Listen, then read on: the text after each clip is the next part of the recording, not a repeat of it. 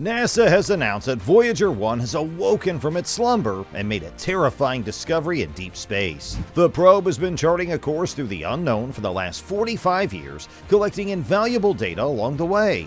In today's video, let's take a look at this disturbing message and what it means for the probe's future. Could it be that the probe's age is finally catching up to it, or is it something far more menacing? A clear Monday afternoon on the 5th of September 1977 marks the day NASA would launch one half of one of the most successful missions in the agency's long and storied history. On that day, no one could have imagined that Voyager would become the longest-running space program of all time. The Voyager space probes are powered by radioisotope thermoelectric generators, a type of nuclear battery. This is a type of battery that is perfect for missions needing energy over a long period of time, which would be too long for fuel cells or batteries, and that can't rely on solar energy. It allows us to organize very long missions to happen. As such, it's predicted that the batteries will no longer be functional from 2032 on, about 55 years after the launch of the space probes, which is quite remarkable. However, as time passed by, various functions and systems of the probes had to be switched off to keep the main system in working order. Consequently, they'll be able to keep their current set of scientific instruments on until 2025. After decades of setting the gold standard for space exploration, it seems like time may finally be catching up with the trailblazing craft. NASA has received several terrifying messages from Voyager 1, which has left engineers scrambling for answers. Due to the probe's extreme distance from Earth, it now takes well over 20 hours for data to reach back home, which means it takes roughly 2 days to send a message to Voyager 1 and get a response. In a shocking discovery, the latest readings from the probe suggest that it may be going off course. This has led many to ask, what could the cause of this interference be? Could the probe be interacting with an unknown force, or could its instruments be finally succumbing to the hazardous environment that surrounds the craft? Upon looking into the issue, NASA found that Voyager 1 is operating normally, receiving and executing commands from Earth, along with gathering and returning science data. But readouts from the probe's attitude, articulation, and control system don't reflect what's actually happening on board. The AACS controls the spacecraft's orientation, and among other tasks, it keeps Voyager 1's high-gain antenna pointed precisely at Earth, enabling it to send data home. All signs suggest the AACS is still working, but the telemetry data it's returning is invalid. For instance, the data may appear to be randomly generated or does not reflect any possible state the AACS could be in. The issue hasn't triggered any onboard fault protection systems, which are designed to put the spacecraft into safe mode, a state where only essential operations are carried out, giving engineers time to diagnose an issue. Voyager 1 signal hasn't weakened either, which suggests the high-gain antenna remains in its prescribed orientation with Earth. The team will continue to monitor the signal closely as they continue to determine whether the invalid data is coming directly from the AACS or another system involved in producing and sending telemetry data. Until the nature of the issue is better understood, the team cannot anticipate whether this might affect how long the spacecraft can collect and transmit science data. Scientists are hard at work trying to explain this new mystery and believe that the data may be a result of the craft deteriorating due to age. The spacecraft are both almost 45 years old, which is far beyond what the mission planners anticipated. They are also in interstellar space, which is a high radiation environment that no spacecraft has flown in before. While this is a big challenge for the team, the scientists believe that if a solution to the AACS issue exists, they'll find it. Another possibility is that the team may not find the source of the anomaly and will instead adapt to it. If they do find the source, they may be able to solve the issue through software changes or potentially by using one of the spacecraft's redundant hardware systems. After all, it wouldn't be the first time the Voyager team has relied on backup hardware. In 2017, Voyager 1's primary thrusters showed signs of degradation, so engineers switched to another set of thrusters that had originally been used during the spacecraft's planetary encounters. Those thrusters worked, despite having been unused for 37 years. The Voyager probes were initially conceived as part of the Mariner program, whose purpose was to launch various robotic interplanetary probes from 1962 to 1973 to investigate Mars, Venus, and Mercury. But as their mission has been changed to go study Jupiter and Saturn, they were removed from the Mariner program.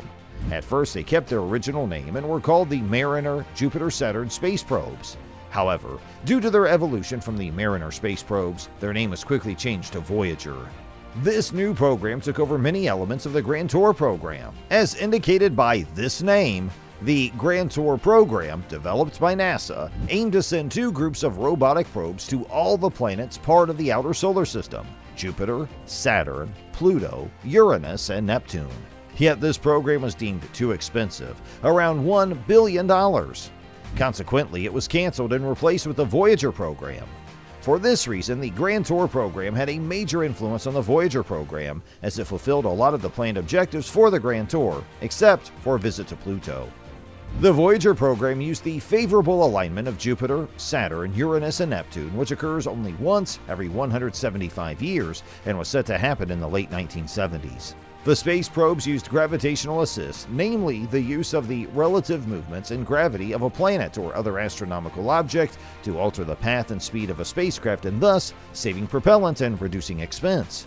Through gravity assistance, it's possible to either accelerate a spacecraft, decrease its speed, or redirect its path. While Voyager 2 was launched first on August 20th, 1977, Voyager 1 was launched on September 5th, 1977 on a faster and shorter trajectory. Originally, the Voyager space probes were to conduct close-up studies of Jupiter and Saturn and their larger moons. As this mission was a real success, and as the probes were in good condition, scientists decided to go and explore Uranus and Neptune. The Voyager space probes made it possible to recover a lot of data and photographs of the most distant planets, thus allowing scientists to have precise details, which were until then still unknown, about the 4 giant planets and their moon. For instance, we were able to observe Jupiter's cloud forms and its wind and storm systems, as well as to discover the volcanic activity on its moon Io. It was the first time that active volcanoes had been seen on another body in the solar system. It was also discovered that 7% of the upper atmosphere of Saturn is helium, and the rest is hydrogen. Titan, Saturn's largest moon, was also studied in depth. Among the major discoveries was the discovery of a magnetic field around Uranus and 10 of its moons, but also the discovery of 3 rings and 6 unknown moons of Neptune. Furthermore, Voyager 1 and 2 sent us a lot of close-up photos of the giant planets. Among them is the pale blue dot, taken in 1990 by Voyager 1. This famous photograph pictures planet Earth from a distance of about 6 billion kilometers. Planet Earth appears as a very small blue dot, lost in the vastness and greatness of space. As the main mission of the Voyager program was achieved in 1989, when Voyager 2 flew by Neptune, it was decided to extend their mission through the Voyager Interstellar mission. The goal was to extend the exploration of the solar system beyond the outer planets and, if possible, beyond the limits of the solar system, beyond what we call the heliopause boundary. It can be defined as the limit where the solar wind from the sun is stopped by the interstellar medium. Reaching after the heliopause will allow the space probes to make measurements of the interstellar fields, particles, and waves that are unaffected by the solar wind, and thus providing scientists with invaluable data. After 35 long years of making discoveries and carefully treading past the meteor fields that litter the solar system, Voyager 1 left the heliosphere and entered interstellar space in August of 2012. However, NASA would not be aware of this achievement until 2013, when a powerful solar eruption was recorded by the probe's plasma wave instrument. The massive eruption caused electrons near Voyager 1 to vibrate, allowing the probe to study the resulting oscillations and determine that its surroundings had a higher density than what was found inside the heliosphere. It seems contradictory that electron density is higher in interstellar space than it is in the Sun's neighborhood, but researchers explain that at the edge of the heliosphere, the electron density is dramatically low compared with locations near Earth. Researchers then backtracked through Voyager 1's data and nailed down the official date of departure from the heliosphere to August 25th, 2012. The date was fixed not only by the electron oscillations, but also by the spacecraft's measurements of charged solar particles. On that fateful day, which was the same day that Apollo 11 astronaut Neil Armstrong died, the probe saw a 1,000-fold drop in these particles and a 9% increase in galactic cosmic rays that come from outside the solar system. At that point, Voyager 1 was 11.25 billion miles from the Sun. Since flying into interstellar space, Voyager 1 has sent back a variety of valuable information about conditions in this zone of the universe.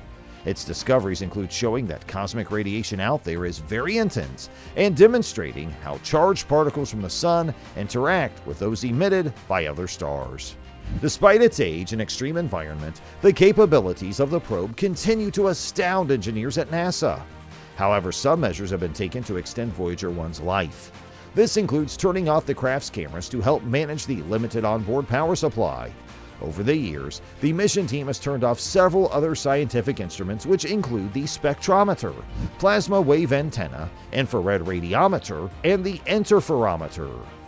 This has left the probe with only 4 functioning instruments that are crucial to the mission. These are the high-gain antenna, low-energy charged particle instrument, hydrazine thrusters, and the radioisotope thermoelectric generator. As of today, the probes continue to send important data back to Earth. Currently, they mainly study ultraviolet sources among the stars, and they explore the boundary between the Sun's influence and interstellar space. If you like this video, you may also be interested in this one, which talks about SpaceX's new artificial gravity starship.